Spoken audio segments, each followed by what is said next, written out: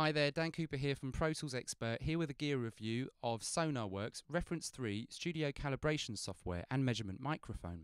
Now this comes in two flavours, if you will, one of them being a trial kit for €49, which has the measurement microphone and a 21-day free trial of the Reference 3 software. The other being a €269 package, bundle if you will, of the measurement microphone and Reference 3 software. So today I'm going to be testing the microphone with the Reference 3 software in my home studio, and I'm going to be showing you how you set it up and how you use it in your DAW of choice. Now the tools I'm going to be using for this are a microphone stand, a microphone clip which doesn't come bundled with the mic, so you will need a small clip for that.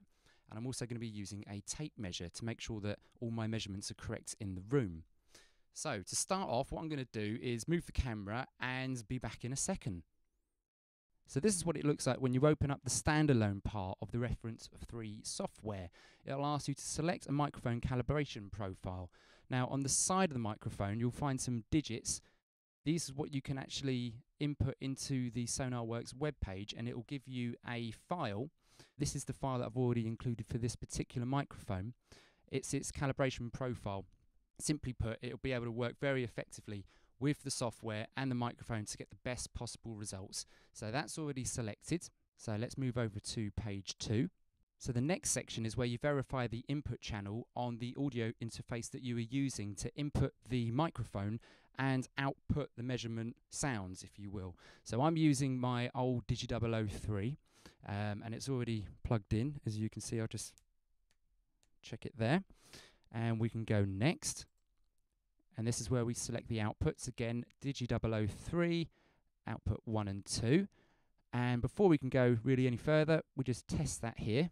Please adjust amplifier volume. My voice should sound in normal conversation volume. Left speaker, right speaker. Very simple.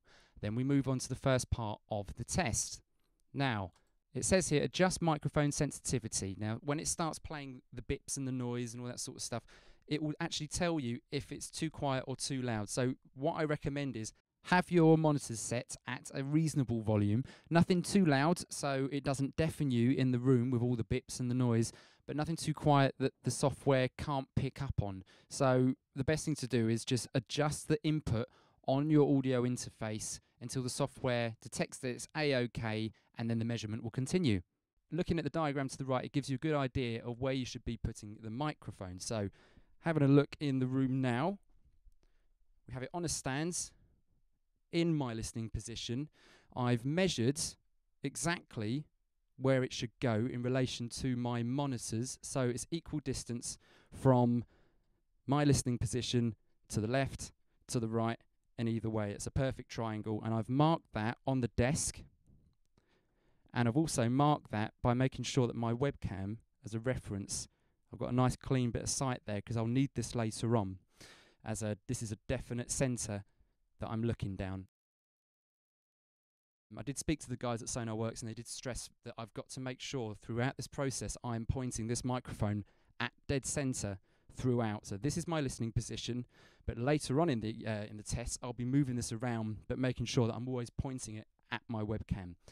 Okay, so now let's start the measurement. Right next to the start button we have here a little timer which we can use to delay the start time of the bips. I'm going to keep it at 3 seconds, and let's have a little listen, see what it does.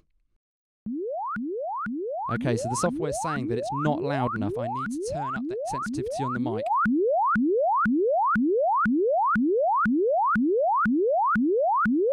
And there we go.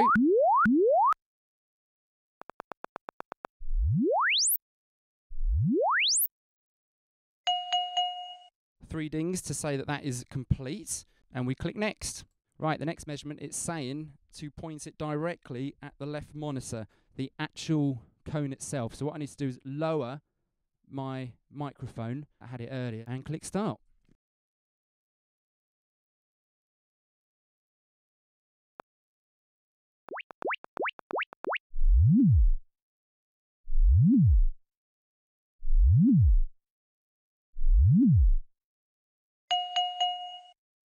And then for the right side.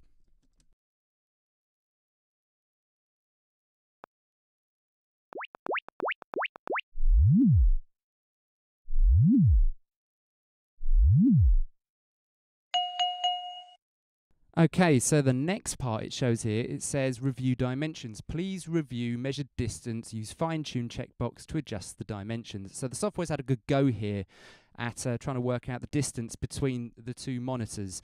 So I know it's not 62 centimeters. I've checked that with my tape measure. It is 82. So what I'm going to do is click fine-tune dimensions and bump that up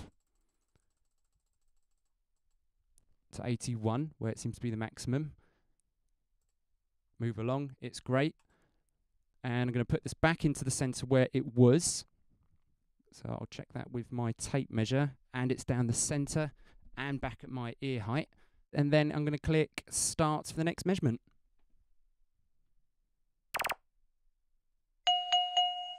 On to the next section. It says review the measurements from literally my listening position again to the front, so I can check that with my tape measure again, which it is 70, perfect, and I'm going to go it's great and move on. So here is basically, it's the last part of the test, and it gives a little tutorial. So what it's going to ask me to do is make sure it's at ear height, which it was previously, and then it's pointing down the middle, which I've done with my mark on my control surface and my webcam, and I'm now literally going to let it talk me through what it needs to do next. It's going to start to take 24 measurements, and we've got to move the microphone around. So it's quite cool what this bit is. I'll try and cut between me in the room and what's going on screen. And you can see the microphone is actually moving with me. Point it directly at my webcam, right in the middle.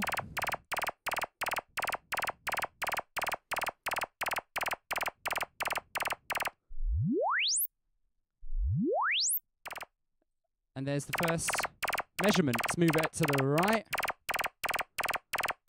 Nearly.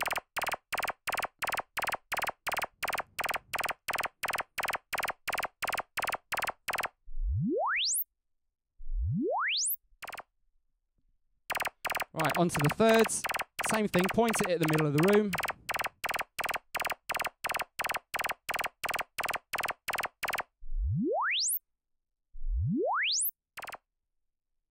Fast forwarding on through the measurement, and this is what you get when it's complete. Simply save the measurement file at the bottom and launch your DAW. So the plugin part of Reference 3 software is located under the EQ section in Pro Tools, and this you load in as the last plugin in your master track. I'm going to shoot through this rather quickly, as this really is one of those plugins that you need to try for yourself, load up, forget about, and just get on working, as it's quite a magical tool.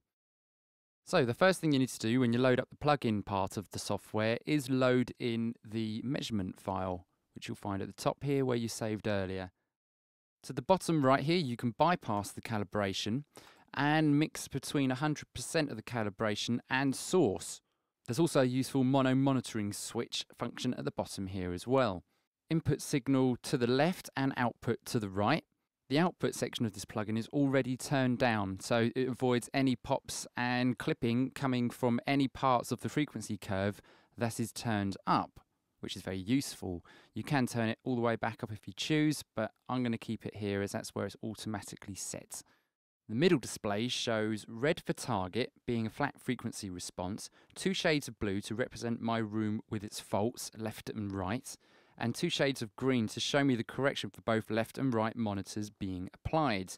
Down to the bottom right, we have Advanced, where we have filter types for phase properties, which is useful for setting the aggressiveness of the phase, or what I like to describe as the tightness of the stereo image. I like to keep this set to linear when mixing, as I find it really does tighten up my stereo image, and it lets all the subtleties sort of translate really well through my monitors here in my studio, which is useful. To the right, we have calibration limit controls, useful for honing the calibration further, giving you the option to tweak the top and bottom ends of the engine. The last part I want to share with you is the rather clever Simulate feature, which lets you experience different virtual monitor setups, such as NS10s for this instance. These being called Japanese white cone studio monitors. And you can see there, it actually loads up. It's now got a change target curve in red to represent the NS10's characteristics. This I find does work well, and it does replicate them quite well, but for me as an idea too far. I'm much more interested in getting a better sound from my main studio monitors. As I said earlier, this is the type of plugin that you throw on as your last in the chain on your master track and just forget about. When you've finished mixing though, you must bypass the plugin within your DAW before bouncing out your work. It seems counterintuitive at first, but the whole point of this system is to make your monitors perform better in your studio space. I've been using this for about 3 weeks now and have found my mixes are translating as I would expect out of the studio. In mix sessions I find the bottom end easier to work with. I find I can hear smaller movements in my plugins, and more importantly I find I don't pay any attention to what this plugin is doing, which is a good thing as I don't hear the software doing anything unnatural to the sound or anything in my workflow. Seriously, get yourself a trial for €49. You can't go wrong. You get the microphone as well, which I found to be rather quite good on acoustic guitars. So have a go, let me know what you think, and thanks for watching. Cheers, see you next time.